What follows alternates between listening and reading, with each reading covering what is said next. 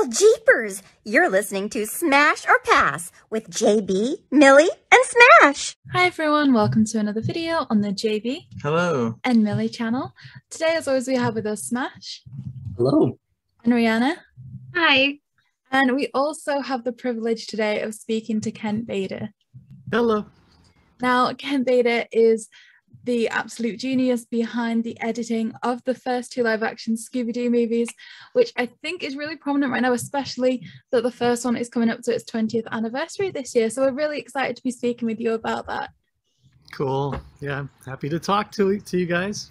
Thank you so much. It is an absolute honor. And so I guess we'll start off by gaining a bit of knowledge about your career and your background in that. How did you become an editor in the first place?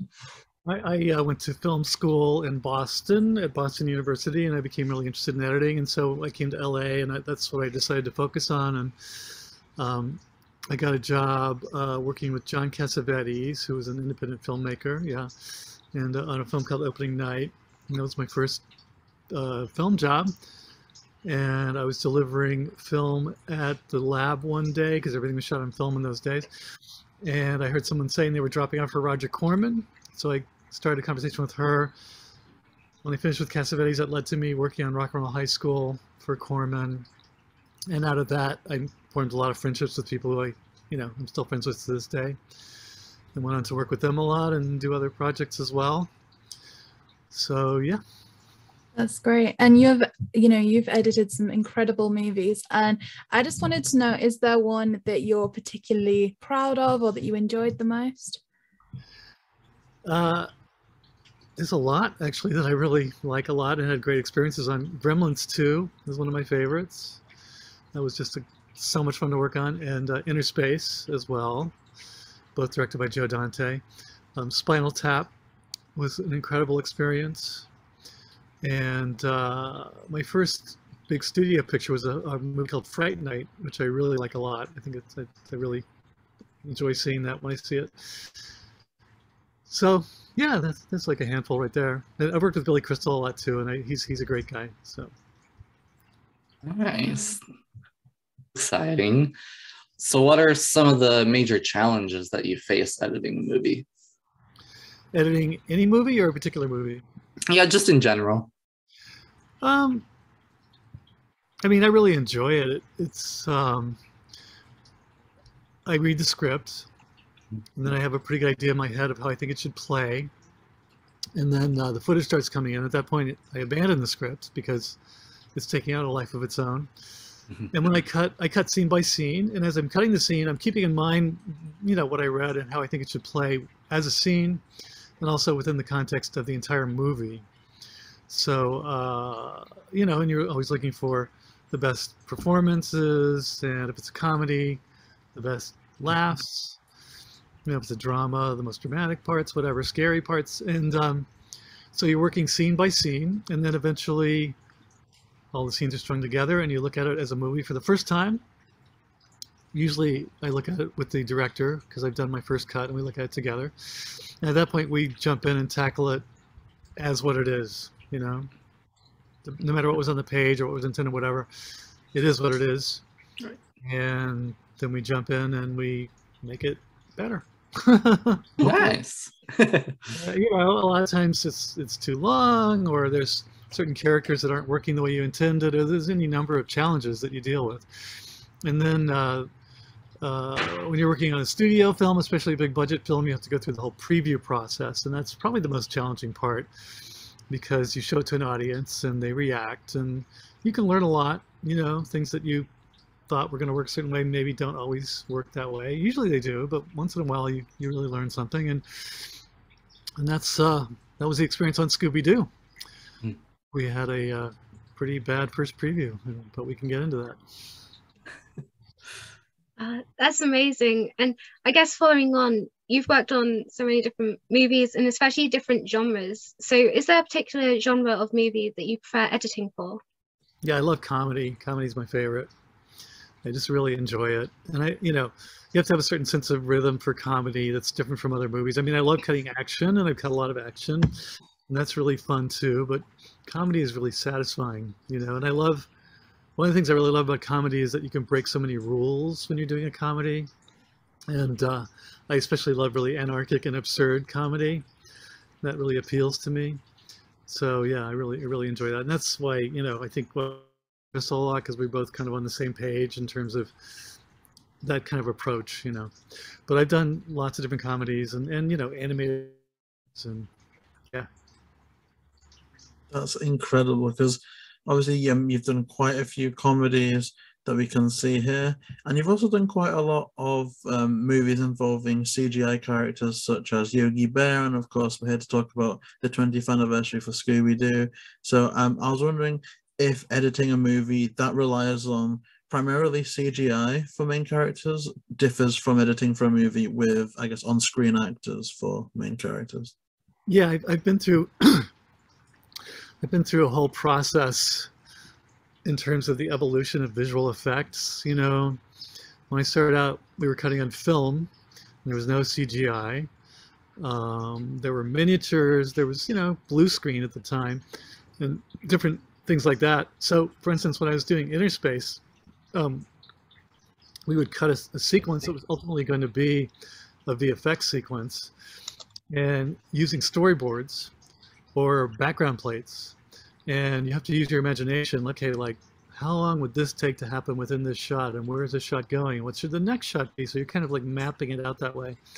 But there were no animatics or anything like that back in the day, so it was really just a question of instinct and timing.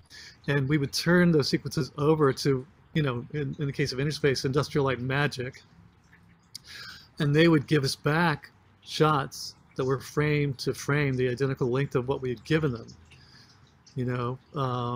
So it was a real tight collaboration. And then CG started coming in, and it was kind of, you know, similar in that there were background plates, and there were often like some kind of visual reference, like a puppet or like a green ball on a stick or something like that. And but it was still, okay, what's happening here? Especially if it was an action scene. If there's dialogue and the CG character is talking, that's much more straightforward. You're cutting to them talking or reacting, whatever. But if it's action, it's a whole different kind of way to kind of conceive it with nothing there. And then eventually, yeah, they started getting more into sophisticated animatics. So it was like pre-visualizing the sequences. So a lot of times I would cut those animatics, and it would give you a pretty good roadmap of how the scene itself was going to end up.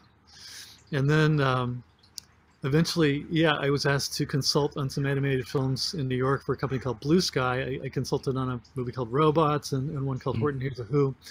And that was a real eye-opener. That was a whole different way of approaching editing, because it was kind of like anything goes. With the CG / live action movies, you're still locked into what was shot. But in an animated film, you know, you have the artist in the next room. You can say, hey, can you draw me a close-up or whatever that you need? And you can rewrite, revoice, lots of flexibility.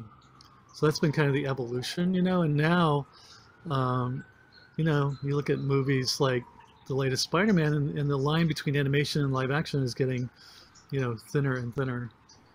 So it's been very interesting to see that all evolve. That's amazing. Thank you so much. And I think, like you say, it's really interesting to hear about how the processes are different for animation as well. And one scene that was coming to my head when you were talking about having to edit in a character almost and where they'd be from the 2002 movie was the scene where Scooby's sat in the chair and Mr. Emil Monteveris is having to walk around him. I was like, in my head, I was like thinking what the, you know, editing process of that would have had to have been for lining it up, just to kind of try and work out from where his eye line was what was going on. So yeah, I imagine that really was a process. So kind of on Scooby Doo, I was curious to know, you know, before you were doing this project, was Scooby Doo something that you were brought up around? Did you watch any Scooby Doo growing up at all? No, I didn't actually. I mean, I was aware of Scooby Doo, but I never actually watched the show. I had worked with a director on a movie called Big Mama's House, so that's how we knew each other. And they were getting ready to do Scooby Doo, and he asked me to do it, and I was, you know, very excited to do it, especially because it was filming in Australia, which I'd never been to Australia, and that was a great opportunity. But no, I never seen the show, and I never watched the show at that time. I just sort of kind of picked up on the vibe, you know, and I had the script, but I didn't refer back to the cartoon, you know. Oh, wow. That's amazing. Yeah.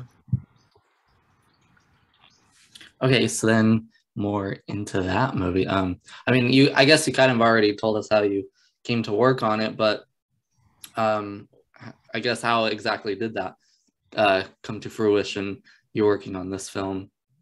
Yeah, we went to Australia.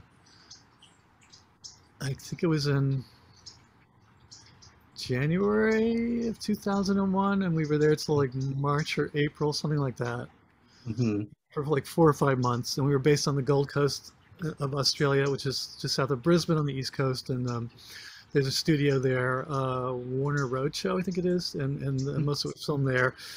Some of the island sequences were shot on an island called Tangalooma, and there was like incredible production design from Bill Bowes, crazy sets, just really, really fun.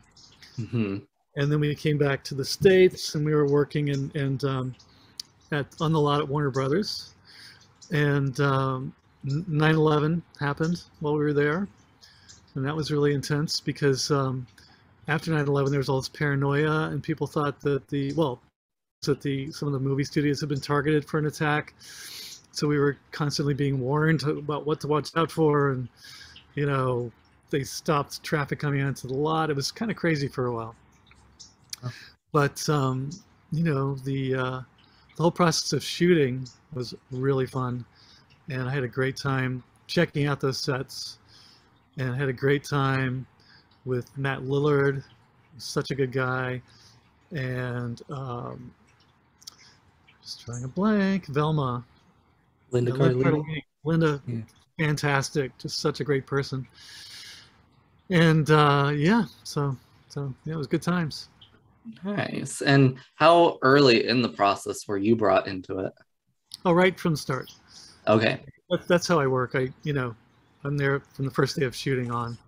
Okay, nice. Part of that is because, you know, I'm cutting as they go along. When they finish the scene, I'm cutting. So if they miss something, or if I feel they need to get something additional, I can tell them right away. Yeah. You know? And, you know, the director and I tend to look at dailies together. We look at the previous day's footage and talk about it and things like that. Nice. All right. Yep. That's really cool. And I know we touched on this a little bit in the beginning, but the first movie is well known for being very heavily edited after the first negative test screening. Yeah. Why are you the one who edited the then completed movie into the format that we then saw in the theaters when it was first coming out? Yes, I can tell you that story.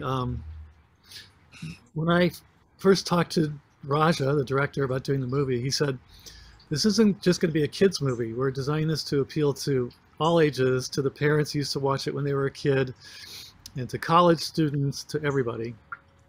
And it's like, okay, I wasn't sure about that idea because, you know, basically it's a movie for families. So, but I was like, okay, cool. And yeah, they shot all kinds of stuff that was, you know, a little racy, or drug references, sexuality, just lots of things.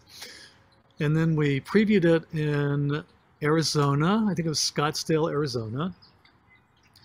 And the parents in the audience reacted very badly. First of all, it was a very conservative audience. And one of the things that really surprised us, so the plot of the movie was demons from outer space are collecting the souls of college students in order to form a giant soul vat and suck down like the ultimate monster from space, their leader or whatever. I don't even remember. So one of the things that came out of that preview was that people were very offended by the use of the word demon and the use of the word soul because of the religious connotations. After, like, Velma and Daphne get possessed by demons, they get kind of slutty, and their, like, costumes get, like, lower cuts. There's some cleavage showing, and there's also a whole subplot of Velma kind of lusting after Daphne.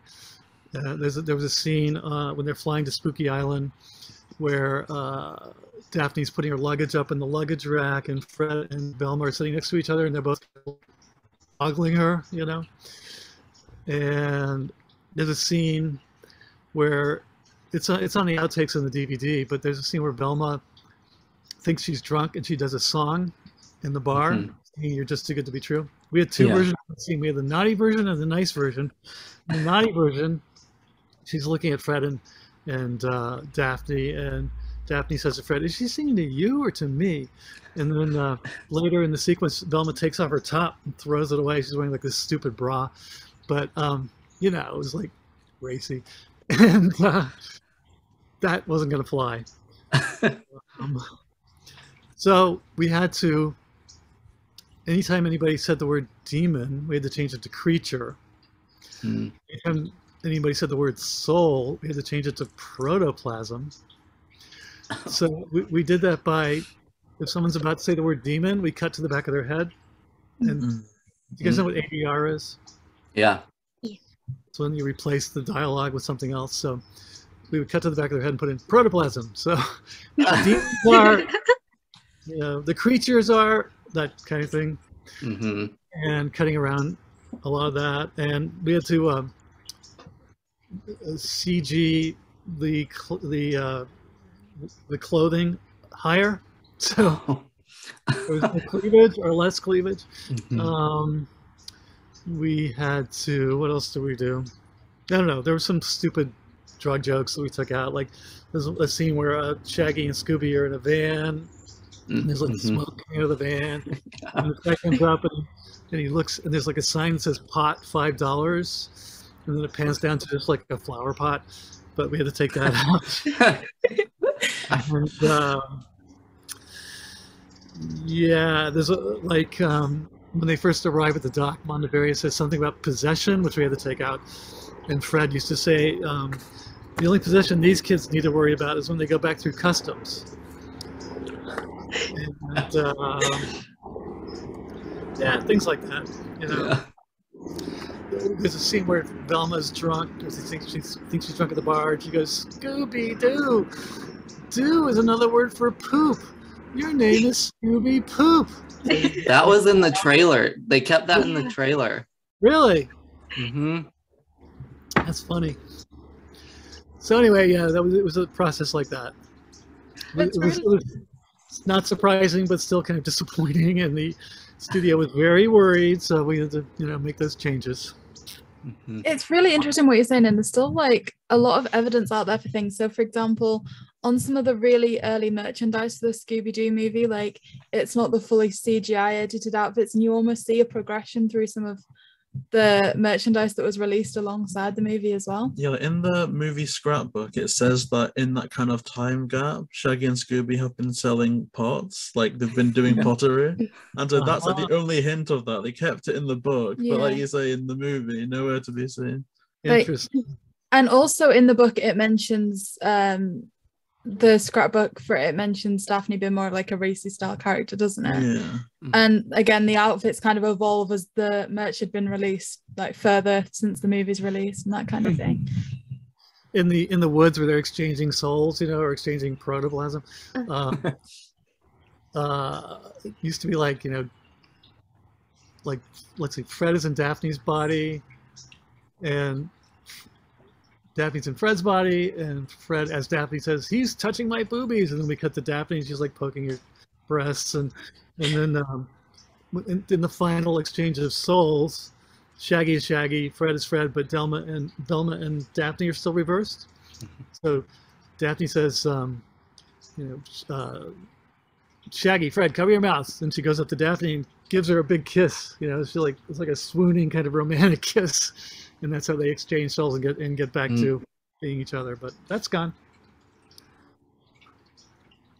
It sounds like there was a lot that was like taken out, and even though like it is a shame, like some of the like jokes and references and things like that was taken out, I think it all came together really well, and it's still such a memorable movie. And you've spoken a little bit about some of the scenes that were deleted, and notably one of the original endings was with the lunar ghost being revealed as the main villain. Can you tell us a little bit more about that? Yeah, he wasn't actually the main villain, but at the end, when they're revealing what happened, in the crowd watching it is the guy, Old Man Smithers, who was a Luna Ghost. He's like, and then he walks over to the helicopter, but that's all you see. So it's just kind of like a little hint. But that's it. He's not really like the main bad guy. He's just kind of like, ooh, what's he up to? That kind of thing. And Scrappy Doo, as the door of the helicopter is closing, used to say, I would have gotten away with this if it wasn't for you, son of a, and then the door closes. I mean, there's just so many. Like, honestly, I think we could sit here for hours and say about okay, please go through all the details of all the deleted scenes. Yeah. I want to piece this together in my mind.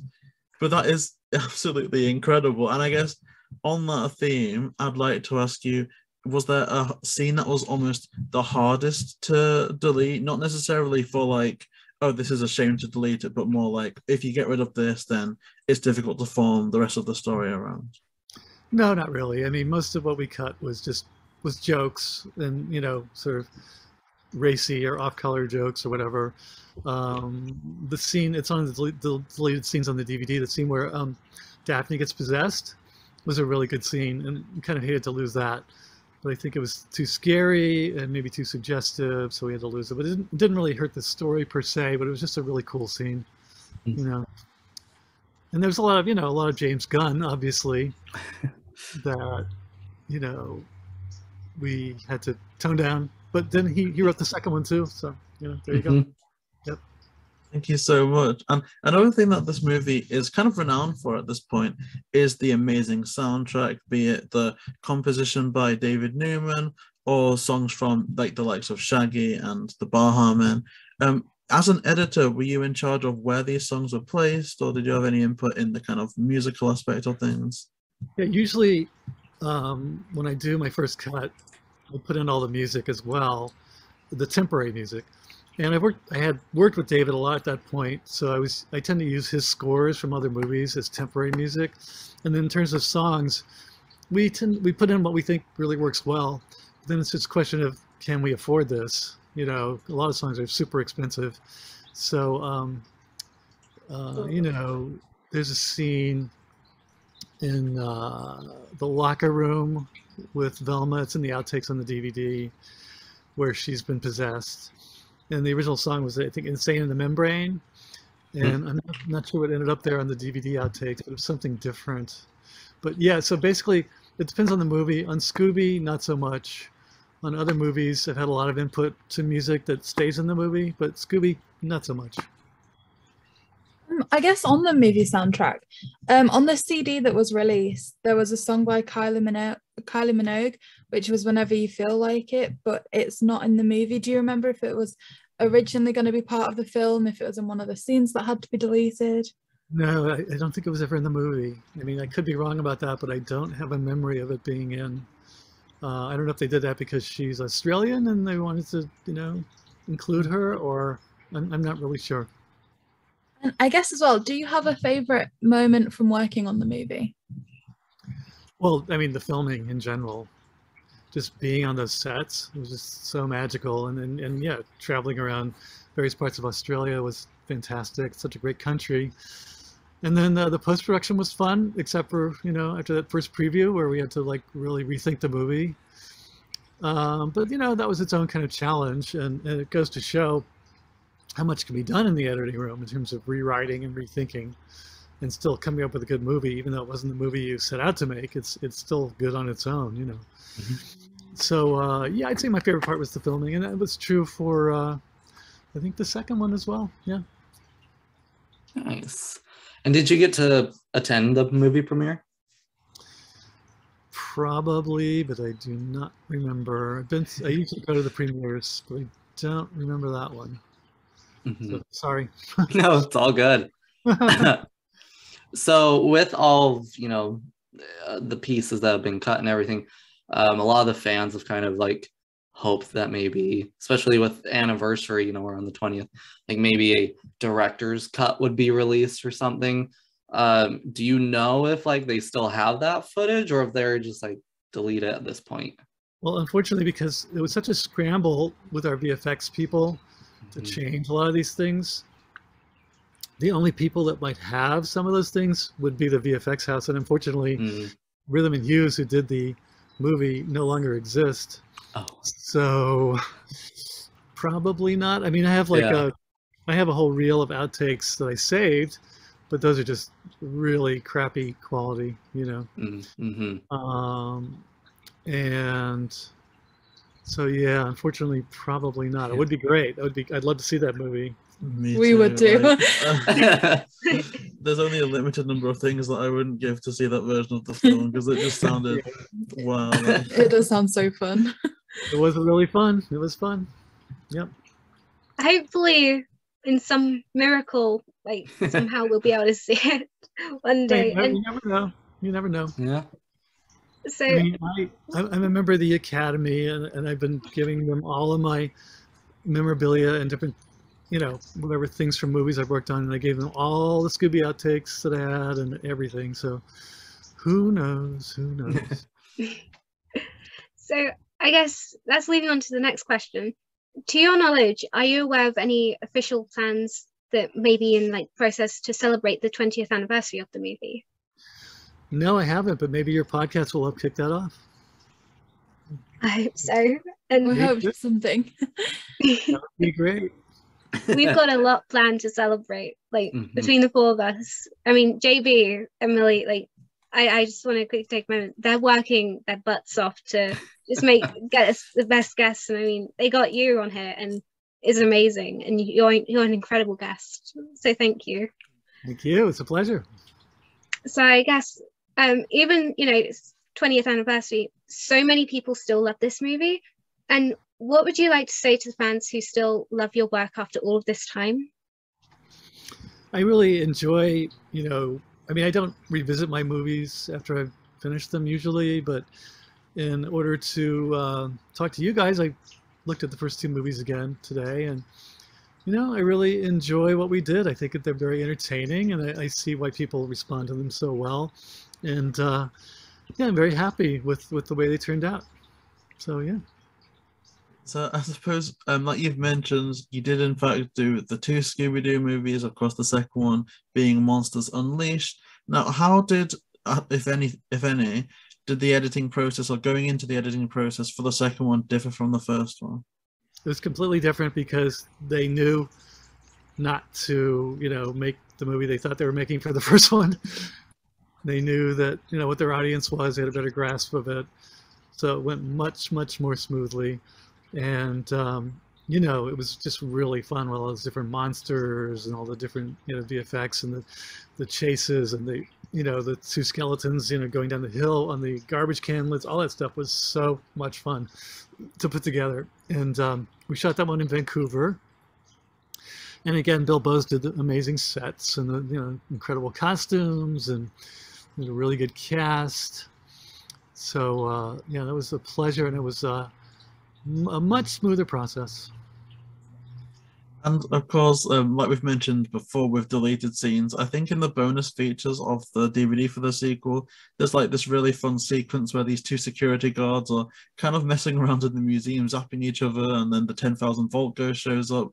But are there any deleted scenes that you can think of that people may not know about?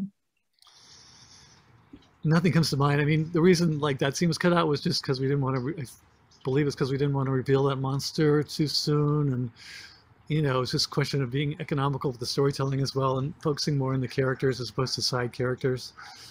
So no, I can't really think of anything that we took out that, you know, was anything that anyone would miss. See, I think this movie was absolutely amazing, and all the villains and everything to be incorporated the way they were and on such a scale as well was amazing. Do you have any favorite edits from doing this movie? Well, I used to really enjoy the sequence where Shaggy and Scooby accidentally make the monsters, you know? And speaking of music, I used a piece of music from David Newman's movie. I think it was 101 Dalmatians that he did. And it was a Cruella de Vil kind of theme. And I cut the scene to that. And it was so cool. It was like really eerie and kind of majestic and spooky. And the way those monsters looked was so much fun. So, yeah, I mean, in terms of the final cut, I mean, just all those action sequences are really fun to watch, and that kind of challenge where again you have characters that aren't there, and you're cutting a scene, a chase or whatever it is, and you have to map it out. It's a challenge, and it's really fun. And also, the collaborative aspects, working with the people at Rhythm and Hughes, like Betsy Patterson and some other people there, just coordinating with them as to what was doable, what wasn't doable, etc. Really interesting process, and time consuming. takes a while. Imagine so. And also, I think my last question for you, if that's okay, is the community were kind of made aware that there was the intentions to do a third live action Scooby movie. Were you kind of, to what end that kind of progressed? Like, was it at a stage where you'd been contacted about doing that? Because obviously, you've done the first two. Do you know if there was plans to have you edit the third one? The third one didn't happen because the second one didn't perform as well as the first one. Mm-hmm. So the studio got cold feet.